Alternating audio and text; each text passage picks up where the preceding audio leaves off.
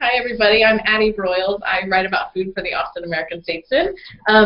Today we're going to have a conversation about grocery stores in Austin, and I brought in a couple of local grocery shoppers. Aren't we all grocery shoppers? Some people who shop with perhaps a keen eye around town. This is Meghan Erwin. She is a recipe developer and food stylist, formerly of Cook's Country.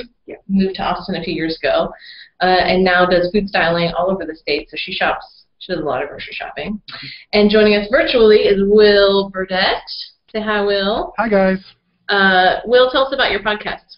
I do a podcast on food. It's called No Satiation, and it's a sort of ever-evolving project, but I try to look at how food shapes culture and stuff like that. Very good. Okay, so the big news today is that, well, we've known that Trader Joe's is going to open for, I think it was like 2 months ago they announced that September 20th would be their opening date. But just yesterday, Wheatsville announced that they were also going to open up their doors today. And so that means that essentially two grocers who represent very distinct and serve very distinct markets in Austin are adding stores. Wheatsville is the second location. They've had a store up near the University of Texas campus for 37 years. And they have something like 13,000 members. And so, I've been talking to their management, and basically people have been asking them about a second store for 30 years, and so now that's finally here. But we also have this newcomer, which is, Trader Joe's. And Meghan, you have lived in places where there were Trader Joe's before. Yeah. How are they different than normal grocery stores? I lived in Boston, and there was a Trader Joe's in my neighborhood, and it was full of students and busy all the time. I mean, all the time. The convenience items are plentiful. There's, sandwiches. You bought a few today. We've got props to show you. So that I think definitely at where I was living catered to a college atmosphere. Right. So a lot of frozen foods. Absolutely. Yeah. Frozen foods. Produce seemed inexpensive, especially for Boston. Mm-hmm. But one of the things that sort of deterred me from buying produce there is it all seemed bagged. Mm-hmm. You couldn't grab a lemon or two. You had to buy a bag of 10. Wow. Yeah. So that kind of shopping wasn't for me because I also lived alone. And but yeah, their frozen food section is the money maker. It's also sold by the each instead of by the pound. Which if they do have like apples, it's like 70 cents an apple. Or today, so I went into the store this morning and it was 29 cents for one organic banana. Okay. So it kind of makes you think differently about the cost of food. Right. But I think there are some perceptions about Trader Joe's that it's all organic, or that it's, I don't know, or that it's almost like a lesser expensive Whole Foods. But I don't know that comparison is appropriate. I mean, Will, where do you think Trader Joe's kind of fits into Austin? I don't have a whole lot of experience with Trader Joe's. I've only been there a couple times in different locations, one in California. But most of what I hear about Trader Joe's is that people love to go there for the $2 chuck. Mm-hmm. Good point. So, maybe there's certain items that people go to Trader Joe's for that they know that they can count on, that are cheap and, of a quality that, they're comfortable with. Right. Well, I think it really represents this, like we live in this good enough generation right now, where I remember I first learned about this when the flip camera came out, which, is this video camera that did not make excellent videos, but it was good enough. And that we kind of, as a society, are kind of getting to this point where, we don't necessarily want the very, very best of every single thing, but we want something that is just good enough to suit our needs, but that isn't, that has the price, lower price so that we can afford to buy it. Yeah, it's definitely that sort of throwaway shopping, like you can do with clothes and anything. The Forever 21s and H&Ms are the same way, where you buy things for that instant gratification, and it's not going to last. It's not the top quality wine, but you want it then, now and every day maybe. Right. So that's what's interesting is that the other opening today is Wheatsville, and Will, you work near Wheatsville, the current Wheatsville, and live near the new one. So tell us about what you're excited about and what that particular co-op, you know, what kinds of groceries they sell. Yeah, that's a good question. One thing, like, so I work, you know, on campus at UT, but then I drive south to go home, and I never find myself going to Wheatsville because I won't go north at the beginning or end of the day, you know, and then fight all that traffic, right? So I'm always sort of, you know, heading south. The momentum just takes me home south, and so I don't shop at Wheatsville as much as I maybe would like to. So when one opened in my neck of the woods, that made me really excited. But I'm sort of trying to temper my excitement about it because I think I have this sort of ideal built up in my head about like how it's going to be this like perfect utopian grocery store.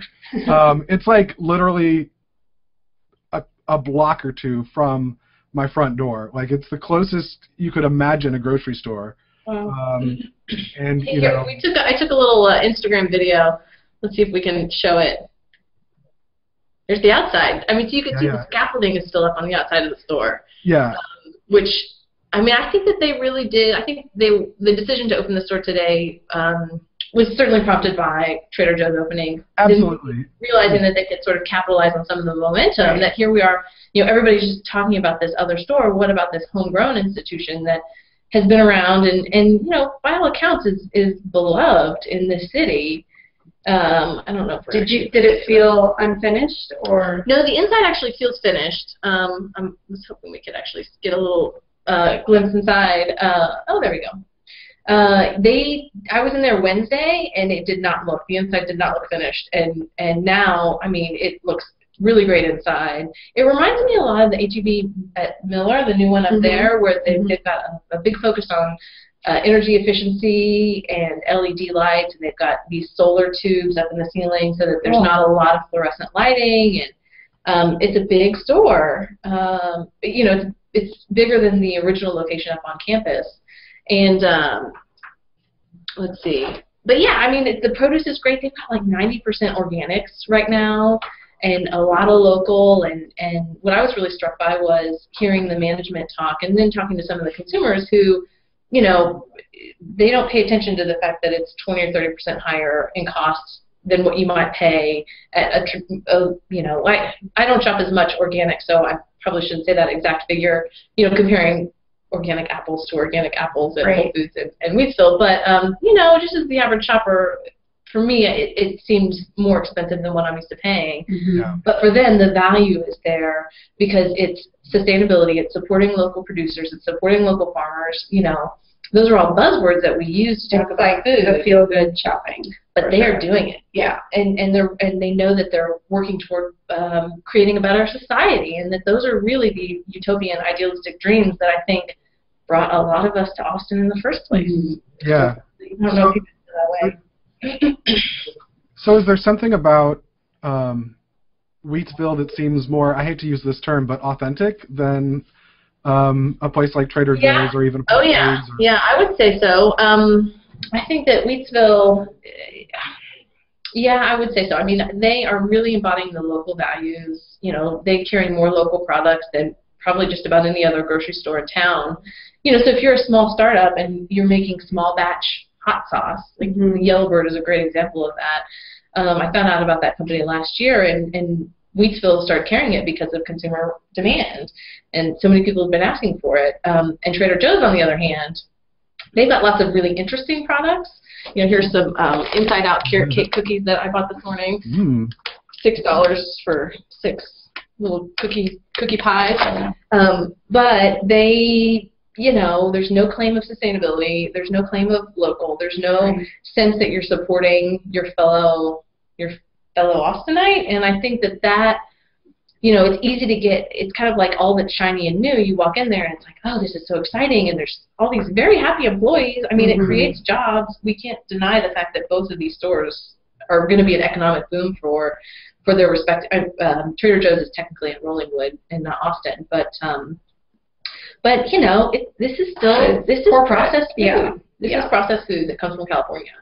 And, you know, if you're really interested in having a connection to the people who are producing your food, then Trader Joe's is not going to be the place for you. Right. Well, and Wheatsville almost seems like it's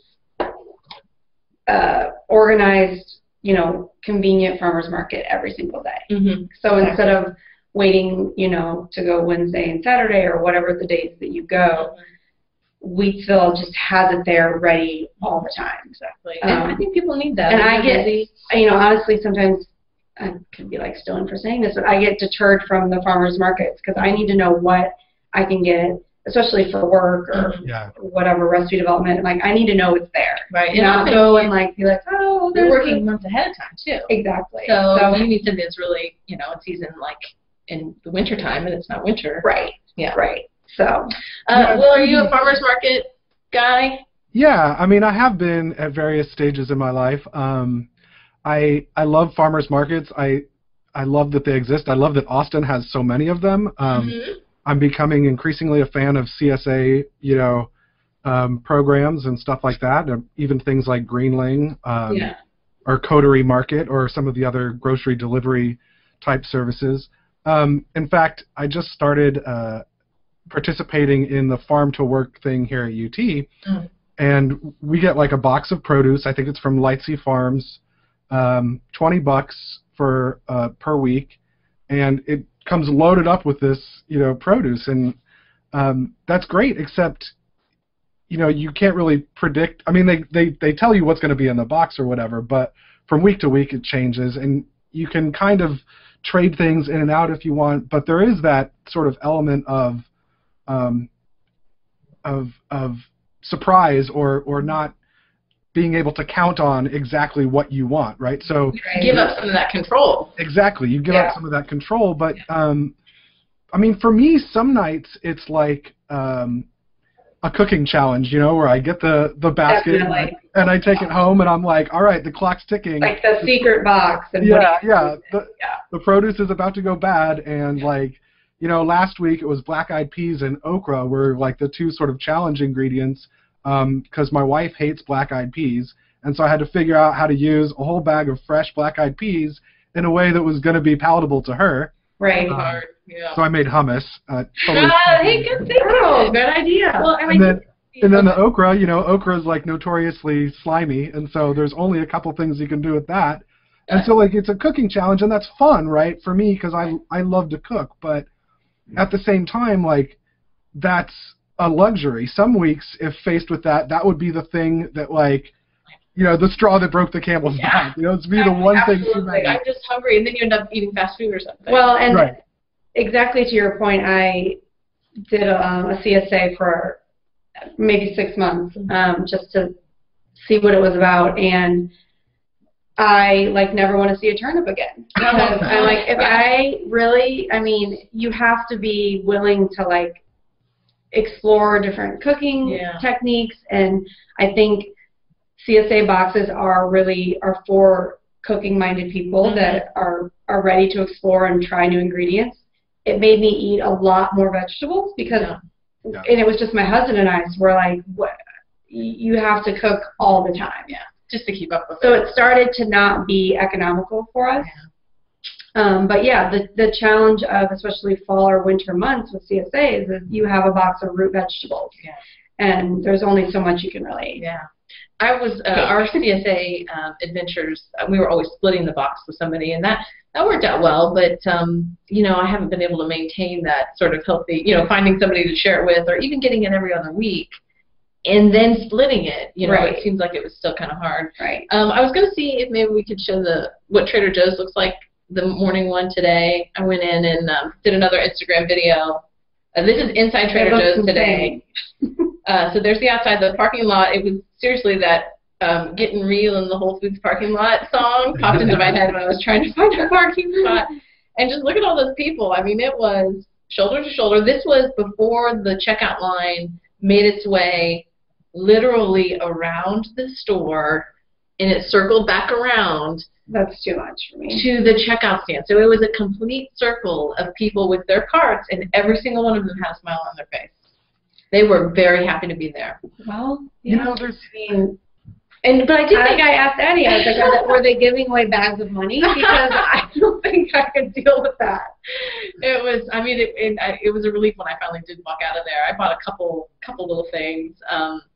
I chatted with some people online, to hopefully, it made the time pass. But it really does, we were talking about CSA boxes and, farmers market shopping, where you're buying whole ingredients and then you're letting your imagination dictate, letting the seasonality and your imagination dictate what you cook. Mm-hmm. I mean, Trader Joe's really capitalizes on the fact, that people, I think they are appealing for people who have busy schedules or who either, not necessarily that they don't know how to cook, but they don't want to necessarily spend the time and effort and often money to do it. I mean, if you buy if this is like a $2 frozen meal with frozen pad thai that you just microwave for 3 minutes, to cook that from scratch and to have the know-how so that the noodles don't turn out crappy, which is kind of hard for pad thai. And that goes right back to your good enough discussion. I mean, that's good enough for a quick dinner for whether you're single or whatever, to give your child. I mean, that's exactly it right there. Yeah. So I do think that it's like two different philosophies about eating and cooking. Not that we can't embody both, and I do think that we all kind of are walking contradictions. But convenience versus this DIY society where we want to learn how to do things from scratch and we want to get back to our roots and learn how to grow our own food and have our own chickens. But there's some weeks where you just need a quiche. That's right. You need an IKEA meatball. Like, it's just like a week. Now with less horse, hopefully. So Greenling, bless them, they are so funny in their newsletter. They sent out a newsletter today that was kind of talking about, they acknowledged Trader Joe's opening and sort of pointed out how they're different. They really focus on organics and local and sustainably raised meats, and Trader Joe's, there were actually protesters outside Trader Joe's today, not directly in front of the store, but over toward the road, because they're, I think it's Meat Without Drugs, meatwithoutdrugs.org, maybe. It's a basically consumer organization. They're trying to get Trader Joe's to jump on board to not sell meat that doesn't, that has these chemicals and antibiotics in it. And sure enough, when I was at Trader Joe's in San Antonio a couple weeks ago, like a pound of ground beef was like $2.69. Like, when was the last time you had ground beef that cost less than $3 a pound? Yeah. I mean, I really kind of cringed at the thought about what this poor animal had to go through. Yeah. But one cool thing that they sent out in their newsletter was this, there's cookie butter is a big deal at Trader Joe's. It's this spread. The Biscoff that I'm maybe addicted to. Yeah. So good. But it's made with palm oil and canola oil, and the cookies have all these, crazy ingredients. And so there's this blogger, Foodie Fiasco, who came up with their own how to make your own cookie butter recipe that actually doesn't have cookies in it, but has whole ingredients and nuts, and that's probably a Google search away if you're trying to get to it. Probably just homemade cookie butter. So it exists out there. You don't have to rely on the already prepared stuff. So we've been talking about these kind of, I don't want to call them newfangled, but the grocery stores of the day. But we forget that there are all these others. H-E-B is the biggest retailer in Central Texas, but Walmart has really been growing in terms of the grocery market. I mean, Randall's is still, in my mind, hanging on. I mean, anytime I shop in Randall's, I just notice that it's enough more expensive than I'm used to shopping, and I don't know, the produce selection is kind of small, but I guess some people just really like that shopping experience. Yeah. And then there's Fiesta, and there's Sprouts is another one that we haven't talked about. I mean, do you think that we sort of get caught up? I mean, this is a question to both of you.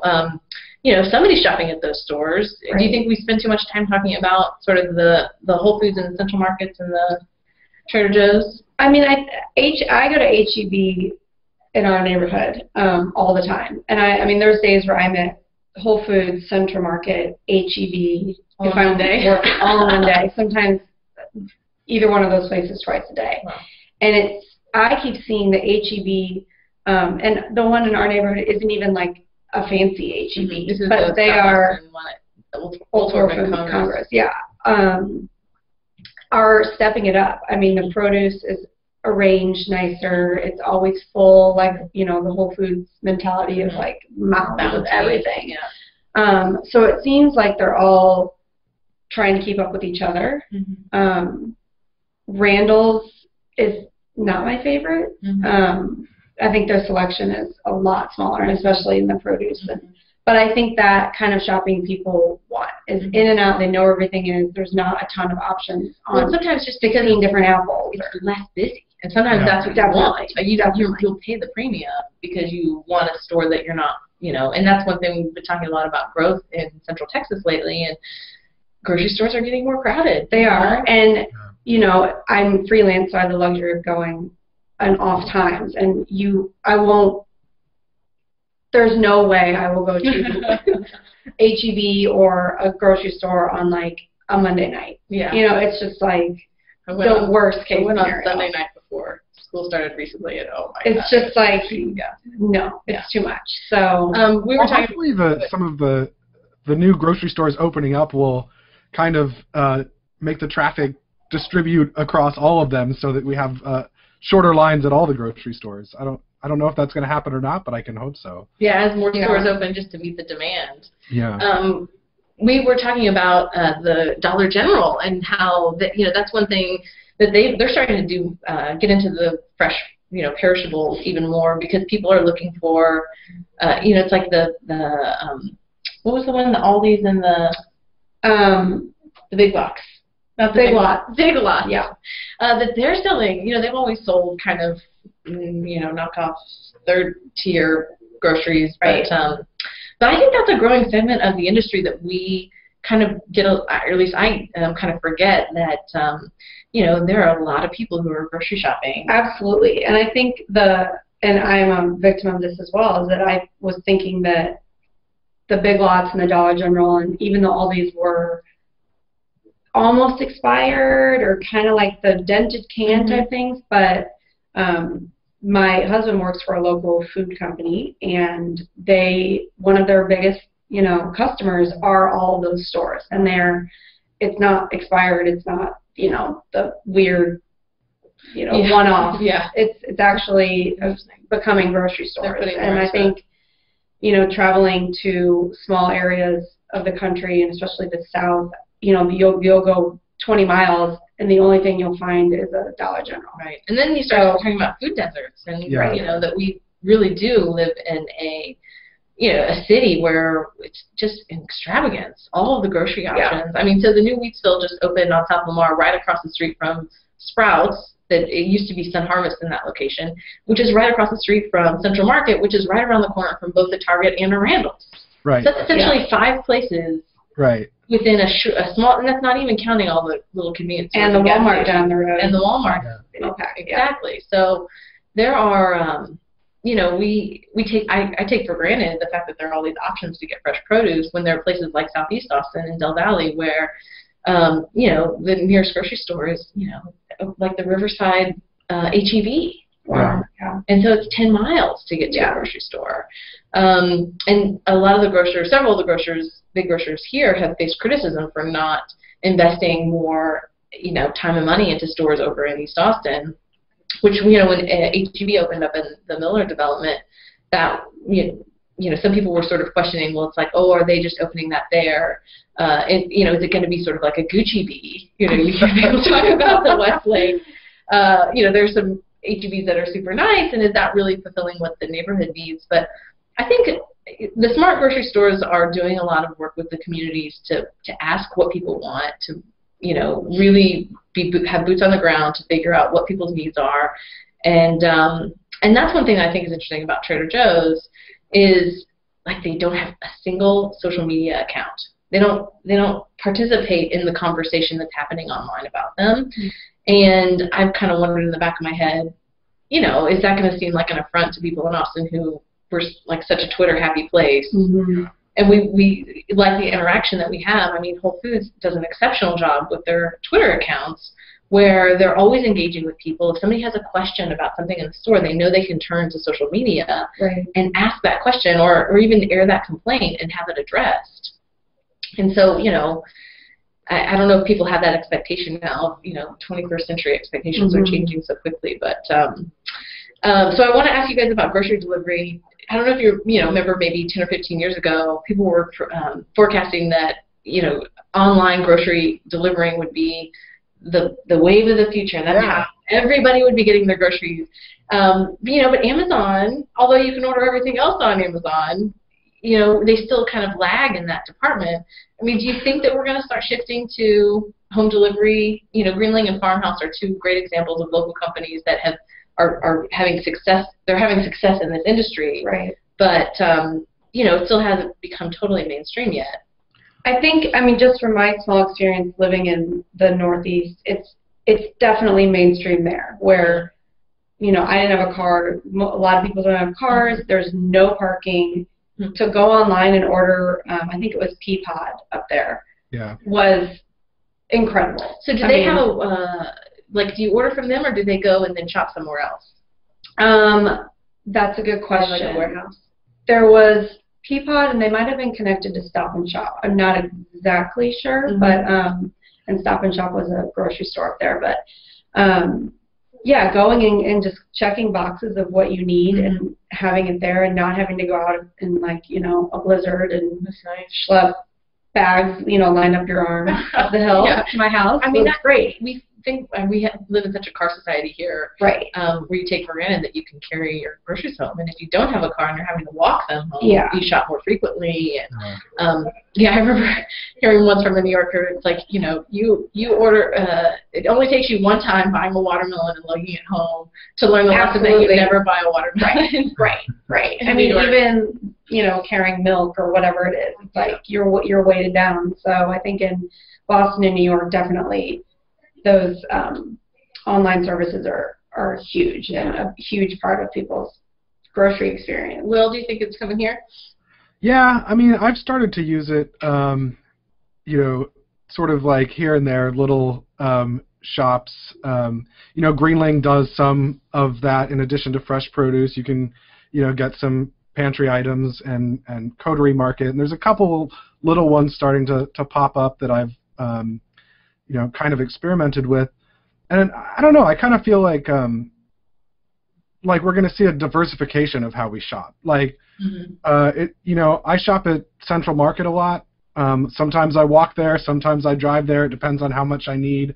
But sometimes I don't want to leave the house and I just want to, you know, click and like wait for it to come to my door. So I think we're going to start to see a sort of diversification where we do lots of different types of shopping, and I think online is definitely going to be in the mix. Yeah, even at least for me.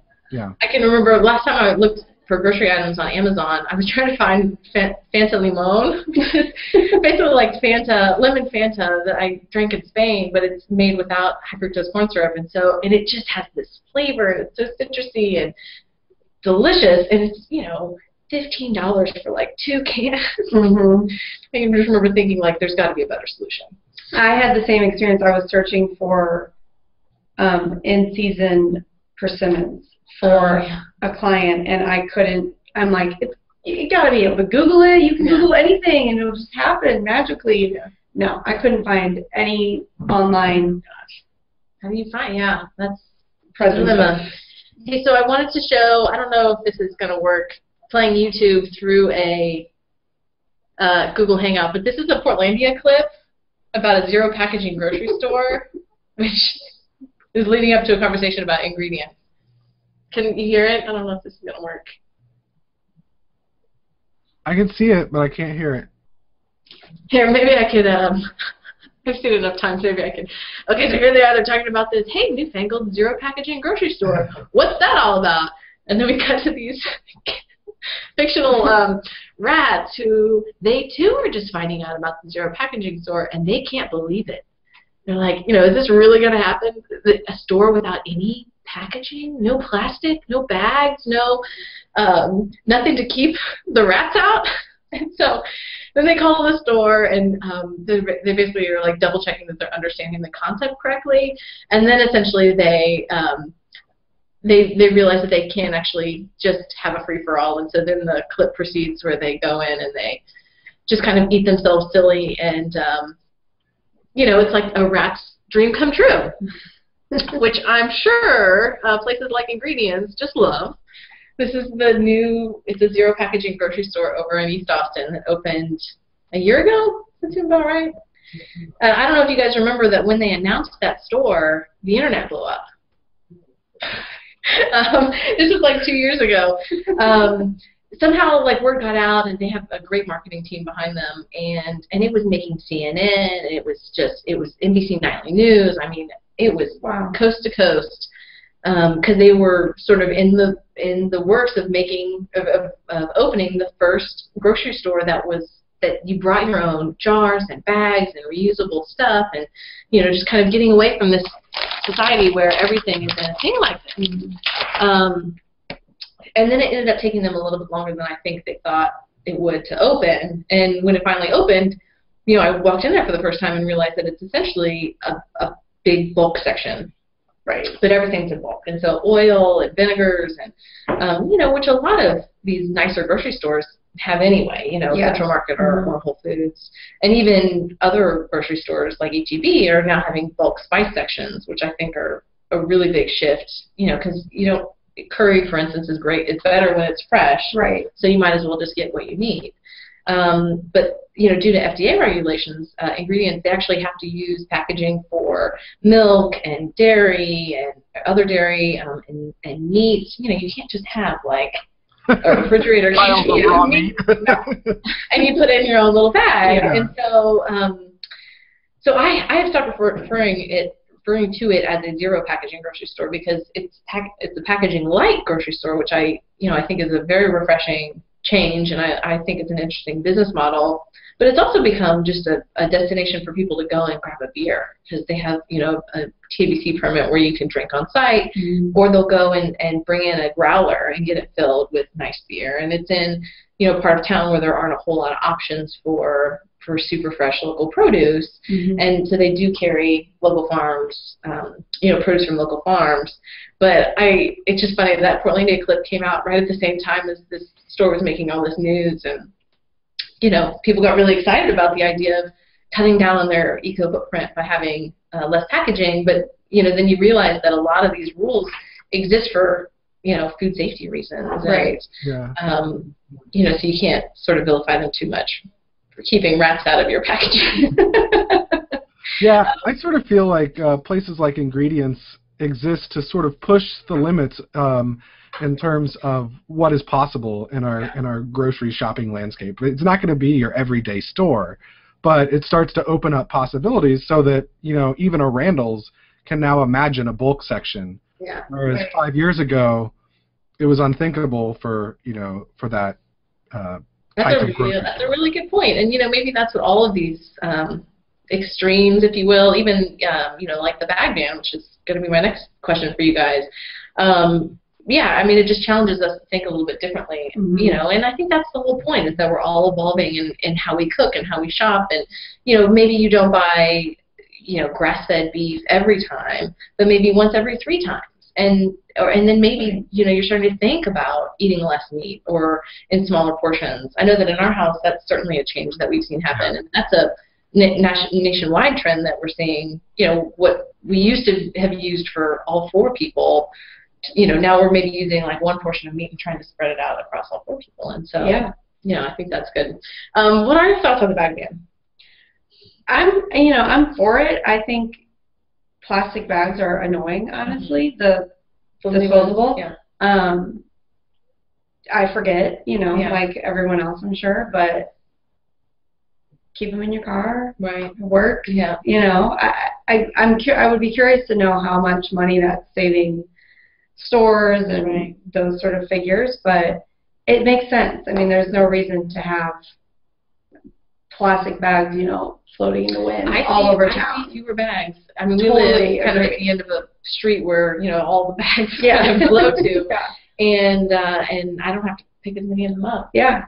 Will, how's the bag ban going for you? I'm definitely pro bag ban. I've attended a lot of conferences in the last decade, and so I've built up a huge cache of canvas tote bags. Everybody loves a tote bag, right? Yeah, and I never used them, and so now I have this like regular rotation of bags, and it's great. I take 6 or so to the grocery store, and then throw them in the laundry when I get home, and rotate in another 6, and so I think it's fantastic. One area where I still miss the plastic bags is for emptying the cat box. But other than that, You know, I bet there are enough bags sitting in people's, you know, enough hordes of bags tucked in every corner of the city. You know, maybe some, you know, little entrepreneurial startup guy or girl could figure out a way to connect the people who have the cats and have the need with the people who've been gathering up them for years and can't throw them away, but would never be able to use them all. Donate them to a dog walker. Yeah. My mother-in-law did bring me a huge cache of plastic bags last time she visited. So, you know, I'm set for the foreseeable future, so it's no problem for me. Yeah, I've heard that that particular argument a lot of, you know, and often from people who are arguing against the bag ban and sort of saying, well, you know, kind of with this expectation that my free bags are gone. Like, I have this right to free bags, which one is kind of an interesting piece of logic. But the other thing that I try to remind people is that, I mean, there's really no such thing as a free lunch, and there's no such thing as a free bag, and you were paying for those bags anyway, you just didn't realize it. Right. And so, yeah, I mean, it's not that we're going to see prices go down at the grocery store because they're not having to buy bags, but ideally, in my mind, I'm thinking that perhaps prices might stay, you know, level for a little bit longer, you know, to sort of compensate for that. But, you know, I'm like you guys, I have a stash that I just try to remember. I do often underestimate how much I'm going to shop. Same, yeah. Because it's like... And then you buy the, whatever, 25-cent bag, and use that again. So, yeah. But, you know, it's interesting to sort of watch the different stores and their responses. You know, that I have heard lots of people complaining that H-E-B doesn't give away any paper bags. And I don't know if they might ever cave on that or not. But I know they're holding out for now. Yeah, you got to go to the high-dollar Central Market in order to get the high dollar. Yeah.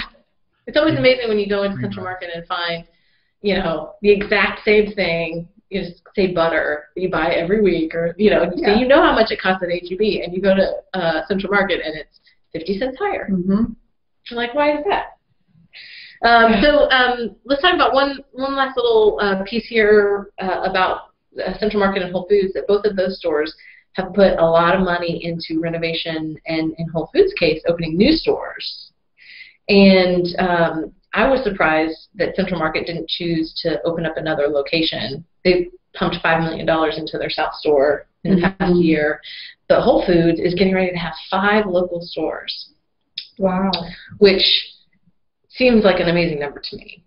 But Will, what do you think, you know, this... do you think they're scrambling to catch up, you know, to make sure that all their bases are covered now that Trader Joe's is here? Do you think those changes would have happened anyway? I don't know. It's, you know, it's still packed. It's going to be interesting. I mean, the South Central Market. Central Market? Yeah, it's going to be interesting to see what happens now that Wheatsville's open right across the street, and there's so much competition. But again, I think, I mean, for me personally, it's going to be mood-based shopping, you know? Like, sometimes I'm going to feel like in the mood for going to a grocery store that has, you know, a live band playing, as is the case at Central Market. Like, sometimes I'm just going to want to get in and get out, and, you know, I might wind up at a different grocery store. So, I don't know. I feel like it's going to distribute. I don't think we're going to see as much loyalty to one store now that there are so many options. Yeah, definitely. That's one thing I do like, that I think, or Whole Foods, when they initially remodeled that downtown store, because they're remodeling it again, but like when they first put in that wine bar, and, you know, the little restaurants that have always been in there, I hate how you can call them restaurants, you know, countertop service, you know, eating establishments, but where you could go and have a beer either at the beginning of, middle of, or end of your grocery shopping trip. And I think that that's kind of an interesting thing that now we're seeing in some other locations, like the new H-E-B over there at the Miller development. They have a fancy craft beer selection. I mean, it is nice. And I kind of wish my H-E-B had a beer selection so I could treat myself after a nice grocery shop. Yeah. But that's one evolution that I think is interesting that we'll see more of, is stores trying to keep you there longer. You know, so that you can maybe eat lunch or eat dinner or have a snack, and then, you know, it's a way to keep you spending money. It definitely is. I think for someone like me, it's going to the grocery store isn't a Friday night event. But that's not to say I haven't had dinner at one of the Whole Foods counter, whatever you want, cafe. I've kind of heard that it's actually like a super popular place for blind dates, and I've heard it's a good place to pick people up. Yeah, I mean, we're not single, but you know. Yeah. But no, it was a good experience, and for 2 people for dinner, I think we sat at the one where they have by the fish counter. And the bottles of wine are the same as grocery prices, so you can have a nice dinner for inexpensive and pick something up. I wouldn't do that all the time, but I think there are people that going to Whole Foods, you know, headquarters on Lamar is an event, an experience, and they definitely make it. Right. So I still love taking people to that store. Oh yeah, I take everyone from out of town there. Yeah. I'm like, gotta see it. I love those things too, and sometimes, like, you know, the first rule of grocery shopping is don't go hungry. So if you have to grab a bite before you start shopping, it's probably going to save you money in the long run. But there's also an element of sort of bread and circuses to Central Market and Whole Foods and stuff where, like, part of me really loves that festival atmosphere. There's always a festival going on. There's music. There's, you know, food that you can eat right there. But then part of me is like, just give me cheaper produce. Just give me cheaper groceries. Just give me stuff that I can afford. Yeah. You know? And so it's hard to, I'm ambivalent about the sort of bread and circuses atmosphere of some of those flagship stores, you know? Mm-hmm.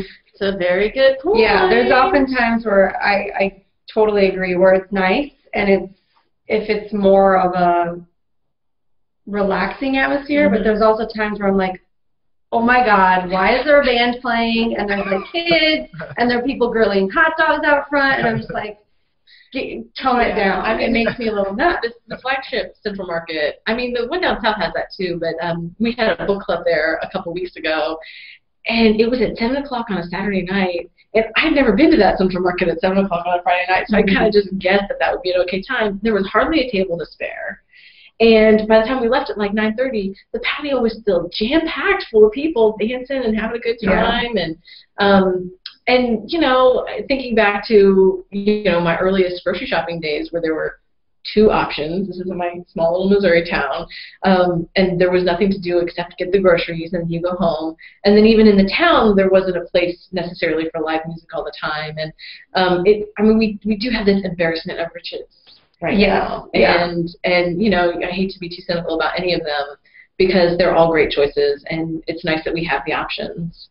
And it kind of makes me, in some ways, miss the good old little city market down off of South First and Ben White. I don't know if any of you guys remember that one, but it was just bare bones. It just closed like maybe six months ago. You know, just one of those kind of offbeat markets, but they had the best produce prices. You could get 10 limes for $1 pretty much year round. I always wondered about that place, but I never went in. No, well, that's why it closed. Right. Right. But now it's this huge grocery space. I don't know what's going to go in there. You know, is that the one by 7-Eleven? Yeah, hospital? Yeah, right by 7-Eleven. But it was kind of a place where you could just pop in, and you know, they had this like pepper bacon that was just cheap. I mean, the meat was so cheap. It was not exactly, didn't really uphold those ideals that, you know, maybe Wheatsville and some of these other places do, but it served a purpose. And it never, there were always grocery carts. I swear to God, at Trader Joe's this morning, there were no grocery carts. All the grocery carts were in use. It blows my mind. Yeah. So the grand opening, you know, hoopla sort of blows my mind in any sense. But any other parting thoughts on grocery stores you want to share, Will? No, I really wish that everybody would stop using the word foodie, though. Oh, I'm with you. I'm with you. I do too. I have come full circle on that. It kind of embarrasses me. Would you rather foodist? Can I call you a foodist? Anything but foodie for now. Like baby really? food. Yeah. I would much rather. Foodie than foodist. I think working it into the sort of marketing is like really where it was just too much for me. Just like, oh yeah. Because like that's like a designation at some Central Market stores. Yeah. Yeah, you're a foodie. That's like your staff categorization. Right. Yeah. My argument about that is that if there were a better word, I would happily use it. But, or, you know, because food enthusiast, there's got to be a way to describe somebody who is interested in food in a way that's, you know, sort of above average, or not average, but I don't know. I don't have a good answer because you agreed on me too. But, Megan, anything else? What's the signature of a grocery store? When you walk into a grocery store, something that would either make you turn around and walk out, or that makes you know that you have, come to the right place. I gotta say, like a neutral smell. If I walk in somewhere and there's a little bit of a funk in the air, I'm gonna leave. And that could be like one little rotted apple that's just like right in the face. So I like a nice neutral smell. Then that probably eliminates empty supermarket for you. Yeah. Yeah, that grocery store, when we were talking about the bag ban, I almost brought that up. I think NT, they must have gotten a variance from the city because they are just giving out those flimsy plastic bags like there's no tomorrow. So either my hope is that they're legally doing so under a variance from the city, or, maybe they just don't care. But that place certainly has a smell to it, but it's also the only place in town where you can get pretty much, I think I will go there just for the basmati rice. It's like $5 for, it's like $1 a pound or something. Oh, wow. Yeah. And plus their selection, I'm a ramen noodle fan, unabashedly. Yeah. And they have a ramen selection that, oh my gosh, I mean, it is just all these different noodles and all these different flavors, and they're all under $1. And, I could probably eat a different one every day of the month and not get sick of them. So. All right. Well, we'll wrap it up here. Thank you guys so much for participating. And, we'll take more questions on our Google Plus page. We posted the homemade cookie butter recipe there. We posted the cookie butter cupcake recipe that ran in Wednesday's food section. One of the best chocolate cupcakes I've ever had. And so, we'd love to hear your thoughts about sort of the changing grocery landscape and, what Trader Joe's and Wheatsville and how all this kind of fits together. So. Thanks for joining us. We'll see you next time.